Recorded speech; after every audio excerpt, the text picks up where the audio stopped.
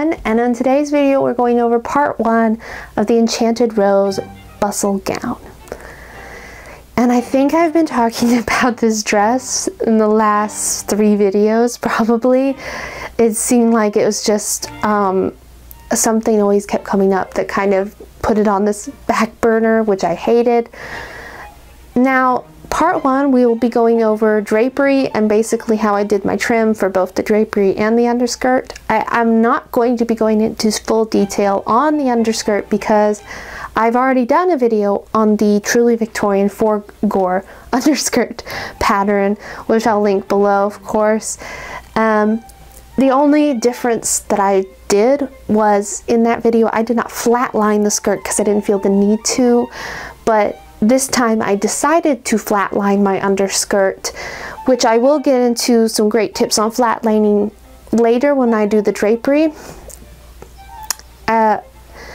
Really, the only reason I went and flatlined this skirt is because you don't necessarily need to when you are working with cotton, because cotton usually is about medium weight. So it's not that big of a deal to flatline it. It is a good idea if you're using something like a lightweight silk. But the reason I did it is because, as you can see here, I decided I wanted to have invisible hem, and it was a great way to get the invisible hem.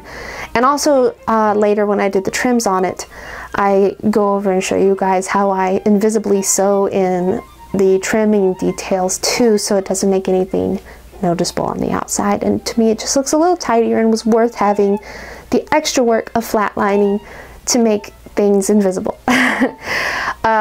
But yeah, basically the reason I did the invisible hem is very straightforward. As you saw in the clip, I just was sewing I hemmed it up and I just caught in the flat lining instead of going all the way through to the outer fabric. So that's definitely one of my favorite reasons to flatline, is because you can do stuff like that so that it doesn't show over. Is it a more work because I had to hand sew the hem? Yes. Is it worth it to me? Yes, it was. I really don't have much else to say in this intro because I just wanted to kind of go over the differences I did with the underskirt. But yeah, this video will mostly be focusing on the drapery, and in part 2 we will talk about the bodice and all the adjustments and trimmings in that section. But right now, let's get sewing some drapery. So here's our main fabric. I absolutely think it's so beautiful. I think the red really pops in the roses.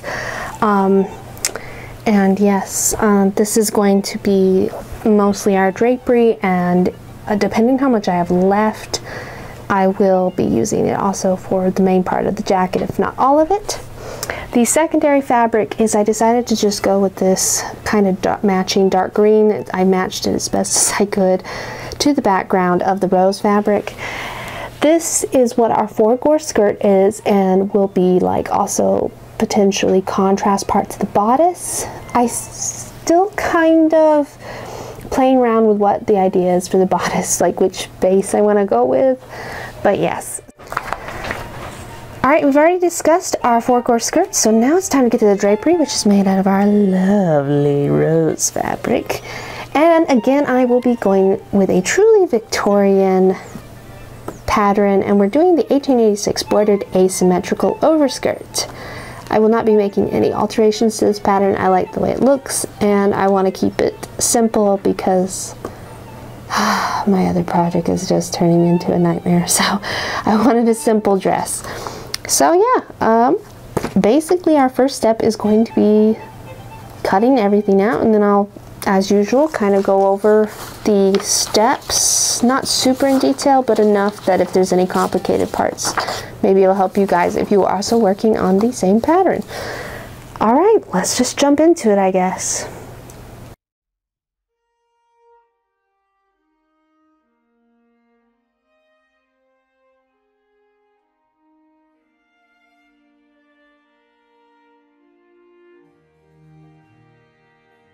Okay, I literally just wanted to show you guys just how big one drapery piece is.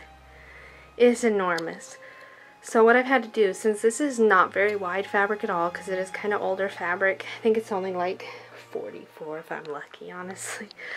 So I opened it up, and with this piece, thank goodness I only need one, so I don't have to have it on the fold. So this is not double, the fabric's not double folded. But yes, I just wanted to show you guys what I meant by just how enormous these get. And of course, all these markings here are pleats and such, but we'll get into that later. Yeah, let's start cutting.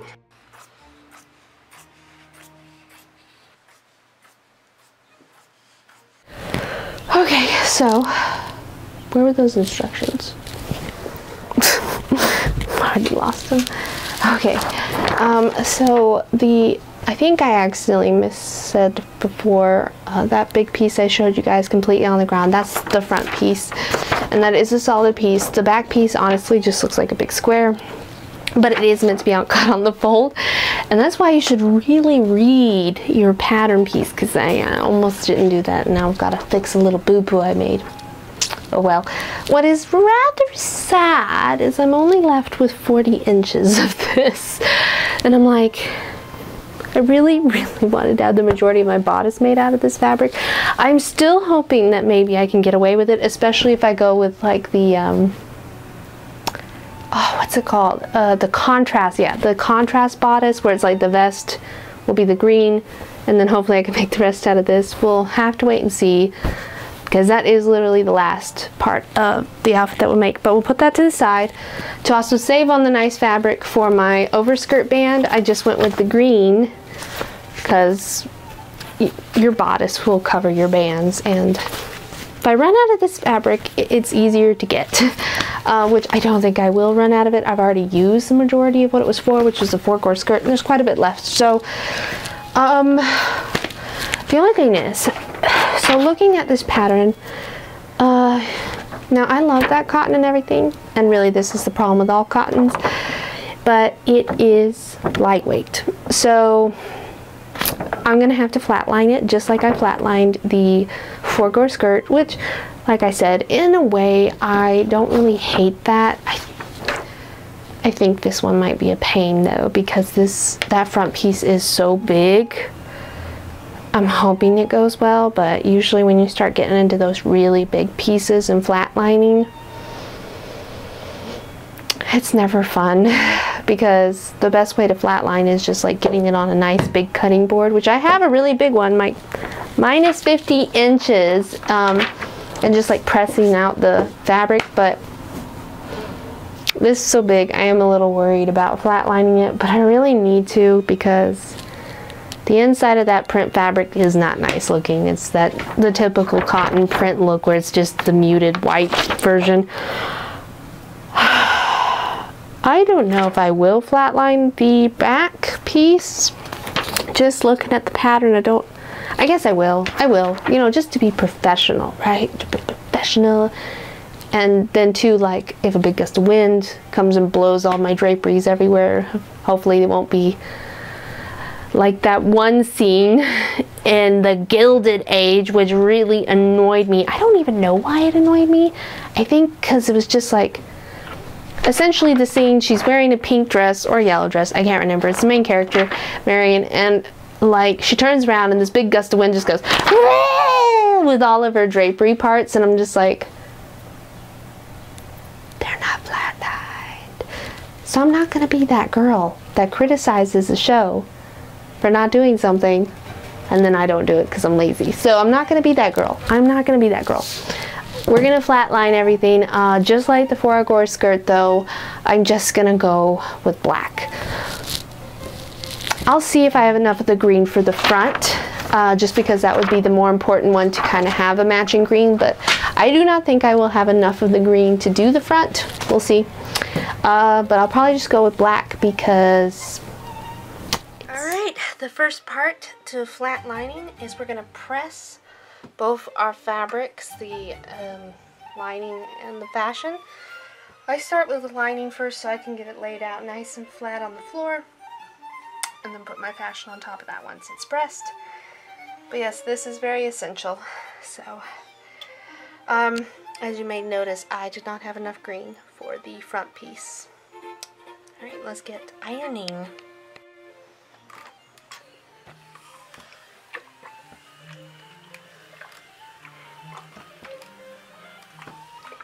Okay, so yeah, let's start flatlining. So I've done my best to press everything out. The green fabric pressed better than the black, just for many reasons, but yeah.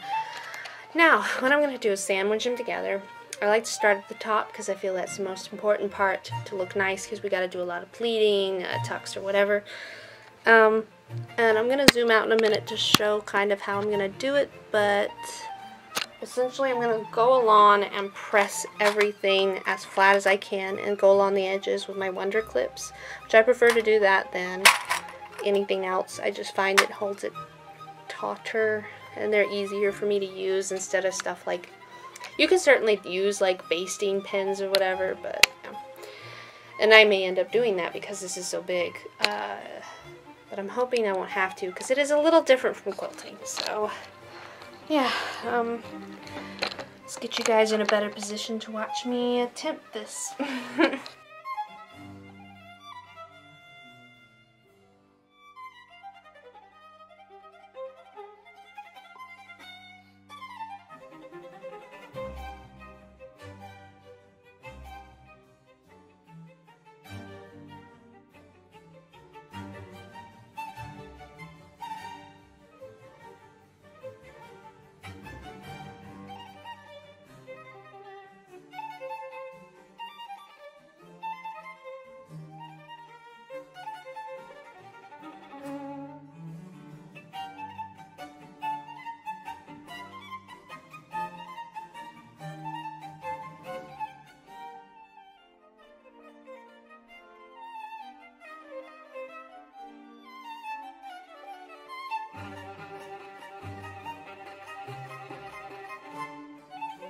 All that hard work, and now my cats think it's a bed to have a bath on, so yep, I'm probably gonna have to reflatten everything.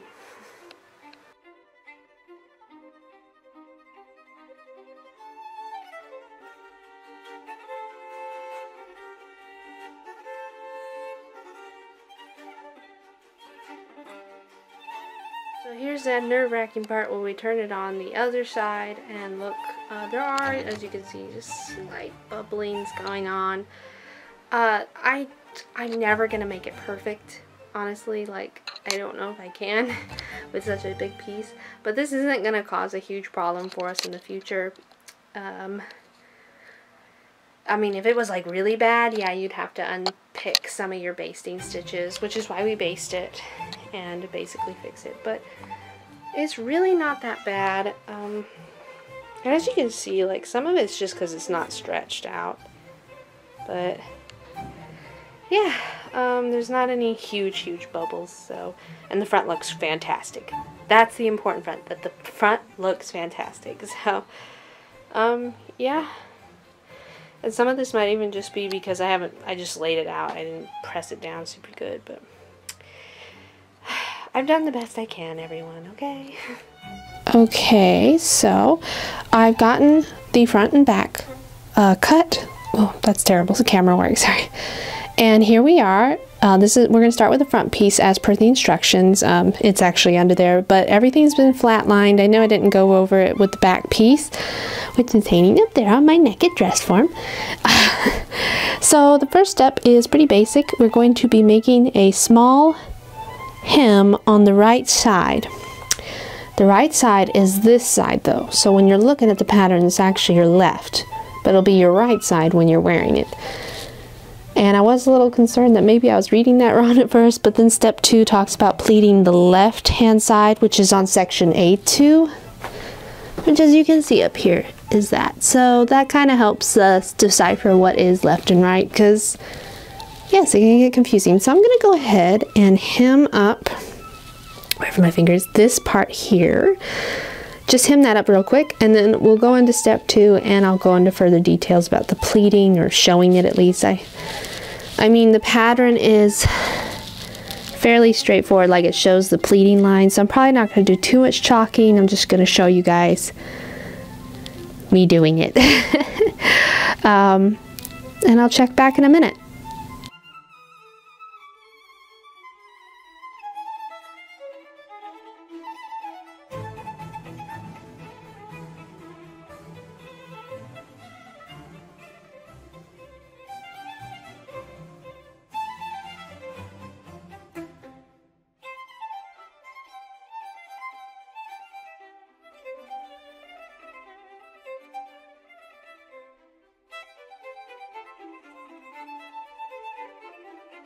Okay, it's looking really snazzy. Look at those pleats. Ooh, they are pretty big, so don't be like intimidated by that. I haven't even pressed them and they're already looking really nice and crisp. Obviously, I'll probably need to go and press them at some point to make them more sturdy. So for the hem, which was the first part, I went and did a rolled hem. I don't know how well the camera's picking that up though. Just because I didn't want to just, I didn't want any raw edge at all. I could have done invisible hem stitch on it, but I'm just like, meh. It's not that big of a deal right now, because I don't know where that's gonna be on the dress, like on the drapery over skirt. So I'm like, it may be to that point that it's so not noticeable, like, because the only thing about this over skirt, like looking at the picture, I'm like a little confused if maybe the picture's backwards, so I don't know. But look at that, we're already sort of halfway done with the front. I'm just kidding, because there is 5 steps and we've already done 2, but the third one is gonna be a doozy. So fold the fan pleats marked with dots, so that's on this side that we hemmed. By matching all the dots together to the same point, allow these pleats to fall into a fan shape. You should no longer have a corner, but one long straight edge between the right and left pleated sections. Baste the pleats together at the dots only. The rest of the pleats should hang free. So she does put a very nice picture, kind of showing what, so this is what the inside should look like, and this is what the outside should look like. So this is the part in truth that has been kind of making me feel a little intimidated. So if we can get through this, I think the rest will go really nice and smooth. I'm gonna go ahead and grab the pattern piece so I can mark everything like I did with these. I didn't know if the camera picked that up, but I basically just, you can sort of see the white marks. It's just white pencil marks that I can get rid of.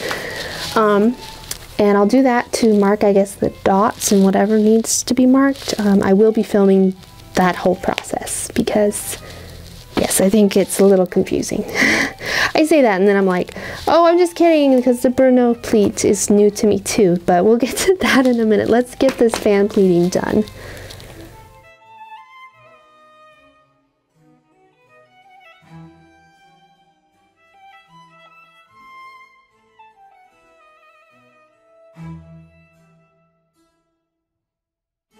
Okay, so I've marked my dots. They're a bit hard to see. You can see like one there. There's 5. Basically, the top one is at the very top, and the bottom one is down there just before the curve hits. So to my understanding, I'm going to basically just bring each dot up until all of them connect at the very top together to make this image right here. So that's what I'm going to do, and we'll see if it works.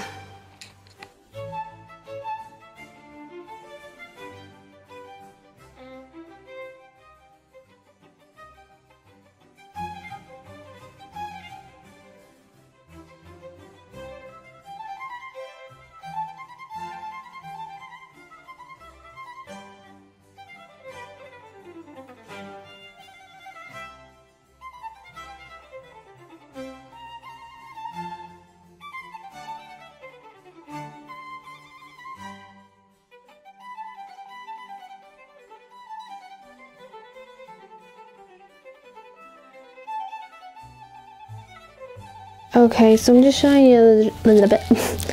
I'm just showing you guys the underside because you can see I just pasted literally just where this little tiny dot was so I could catch all the pleats. Now if we look at the picture, it does look reminiscent of what she had as the back side. And the front,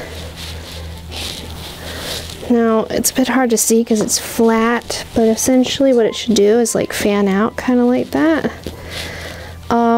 I think I got it right. It looks good.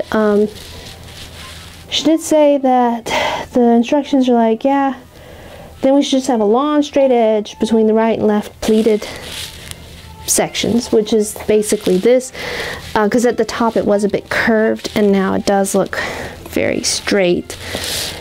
So, all right, hard part 1 is done, which is the fan pleats. The next hard part's on the back. I'll concern myself with that later. Essentially now we are on to step 4, which is fold the remaining front pleats as marked per size on pattern, baste all pleats in place, and then we'll be setting this piece aside.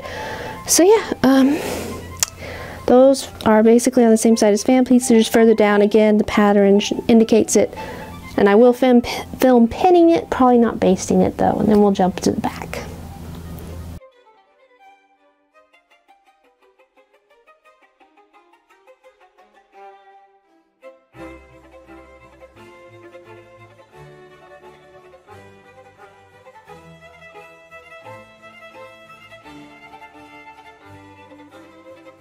I do hope I'm doing this right. It just seems like a lot of bulk, but whatever. So here's my pleats, but up here are my fan pleats, and I just want to talk about it because this top one's very close to that fan pleat. When you're basting them, I've pulled my fan, because they're going to want to sit like under it, and yeah, don't do that. I've pulled my, basically I've made sure that there's a split so that I don't catch any of those fan pleats when I go to baste it. So that's what I'm going to do now. And we'll move on to the back. It took me a little bit to understand. I had to think about it for a minute, but I got it, and it's very clever. So, and I will demonstrate it in a minute, but I actually just wanted to talk about it.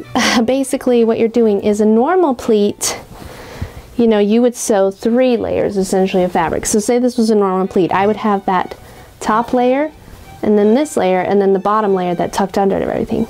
But with a Bernot pleat, what you do, Bernot's, I gotta look up how to properly say that.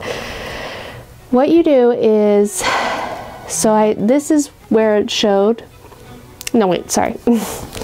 So this corner here, I brought to that edge square, and I took away the top piece and only sewed 2 layers together. Like I said, I will be demonstrating this in a minute because I feel like I thought it would be clearer if I talked it out with you guys, but now I'm like, maybe I'm making it more confusing.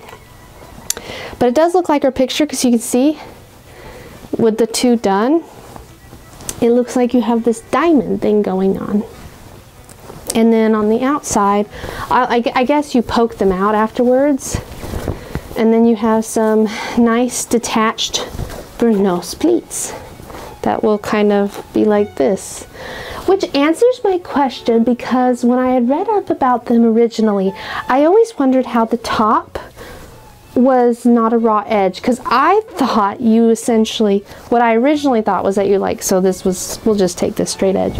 I thought what it meant is that you did it on the outside and just pinned it right there and had this loose part as the Bernot pleat, which is almost right, except instead of doing it that way, you do it right sides together and you sew the whole part up, and then you flip it out, and then you have it so it's not a raw edge on the inside. So once I figured it out, so not as hard as I thought it was going to be. I was like, like anxiety attacking over it. If me talking about it wasn't very helpful to you guys, I am going to show you the other side, doing it and actually doing it in practice. So you're like, because if you're like me, you're probably a visual learner. I don't know why I said probably a visual learner, but you know, just I need to stop talking. Let's get back to the sewing. I hope this is a good angle for you guys. So since it's so big, so basically my pin for the start of the pleat is here, and I'm going to take this is just my mark pin, and I'm going to take it all the way to the corner, about a ½ inch away, and I'm going to take that pin and do this. And like I said, with a regular pleat, I would sew along the whole 3 layers, and that would be your regular pleat. But with this, I'm now just going to sew from that pin all the way to this corner here that's not on camera. So just like this, and that's how you make your Bruno pleat. I hope now talking about it and showing it to you guys that this helps you guys kind of figure it out too, because this, like I said, this was definitely a huge hurdle for me in like making my own draperies, because I'm just like, I don't get it. As she said, with the Bruno's pleats, we'll end up with these pocket areas, which is there and there, and basically it makes the 3 sides of the back piece into one long straight piece, which it is straight, it's just because my curve's all like crumpling up and like tugging on it. So let's go look at the next step. I think my lighting's kind of bad, but that's life.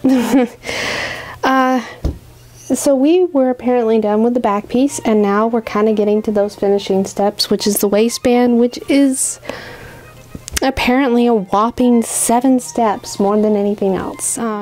Just a real quick chat. So I've gone and appended. Everything seems to be fitting without having to ease anything.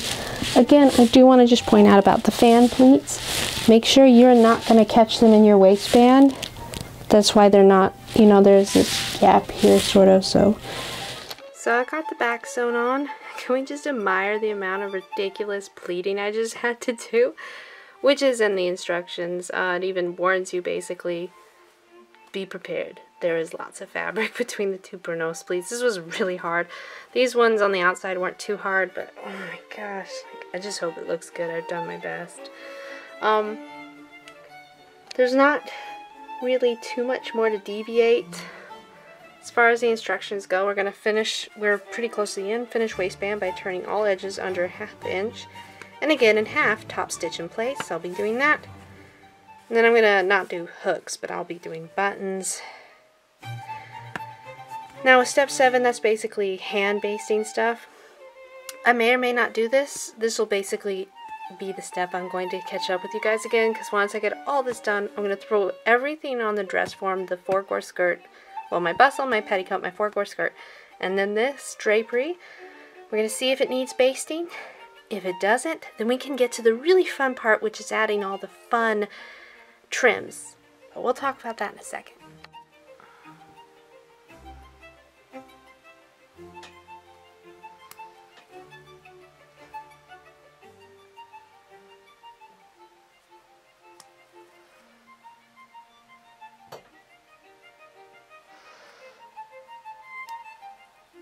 As you can see, I successfully got the drapery all in the waistband. This blue up here is actually my mock-up for my bodice, because I needed to know roughly where the bodice hemline was going to hit on the dress, the drapery part. So for trimming purposes, we'll talk about that in 2 seconds. I did have slight concerns because the drapery was so chunky monkey at the waistband. I was like, is this gonna be too bulky? But looking too at the bodice, because of the way everything's positioned, like the way the bodice is built, I don't think you are gonna see it. So awesome. And that's with me even flatlining the drapery, which I guess a lot of people suggested not doing. Oopsies. I'm glad I did it personally, but to each their own. And let's kind of get a 360 look at her. Very nice. And this is at a truly Victorian asymmetrical drapery over skirt. It's gotta be the weirdest thing I've ever filmed. So in case my image doesn't come out clear, here's what it looks like on the phone. And see, these are the bows that I'm talking about. As you can see, I might just do 2. I don't know. I'll have to see how the top one goes. So, it actually looks like they're cut like in a swoop, not just like direct. So that's probably how I'm going to cut them. It's swooping the fabric in a curve.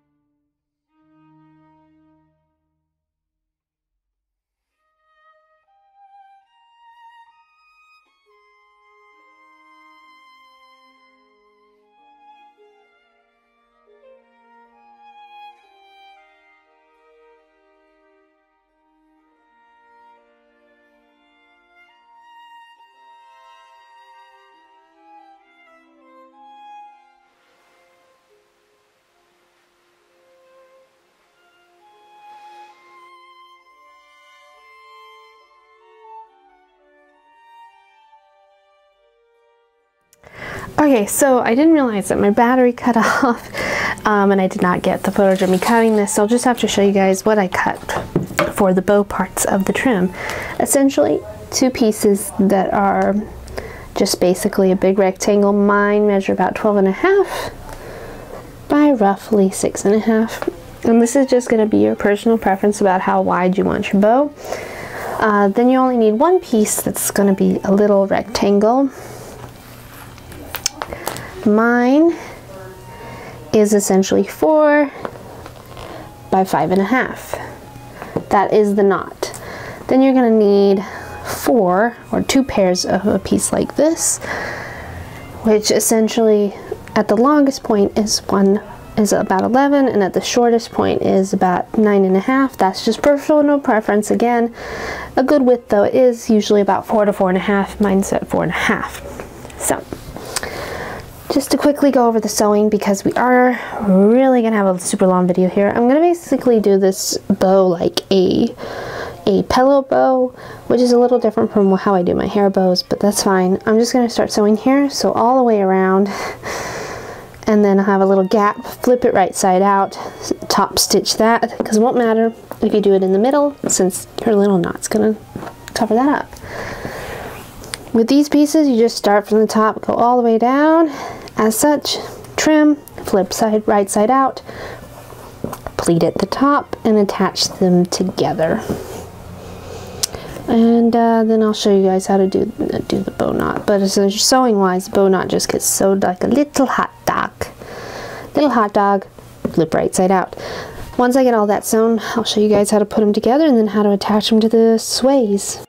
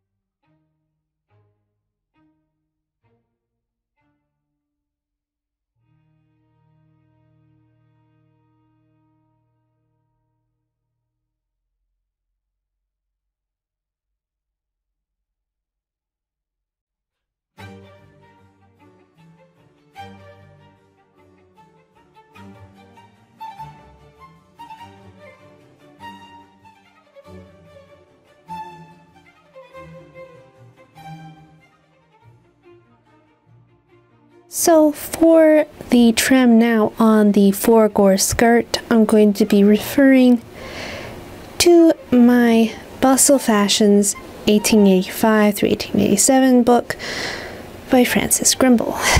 And in this book, in the back section, they have lovely suggestions for trims, which she compiled from different magazines of the era and everything. And the one I want to do is actually this one here, which comes from a September 1884 edition of the Delineator. I don't actually know how to say that magazine, but it's really cool. Basically, it's a sheared finish for skirt or drapery. We're going to be, of course, using it for our gore skirt, and I'm going to literally just do the shearing or ruching, I guess, maybe. And it talks about it actually up above it. Figure 9 shows a charming decoration for skirts or draperies in thin silks, mulls, etc. I'm going to use it in cotton, I don't care. A foot trimming is, of course, added to the foundation. Skirt shearings are made perpendicular at intervals of 4 or 5 inches in the edges. I may not make them that close. I haven't decided. And they're drawn up to form the series of and then a lace ruffle is sewn underneath, and that's literally what I'm going to do for the gore skirt. So I'm going to go ahead, we'll move over to look at the skirt, and I'm going to start with the shearing part, and then I will do the lace underneath.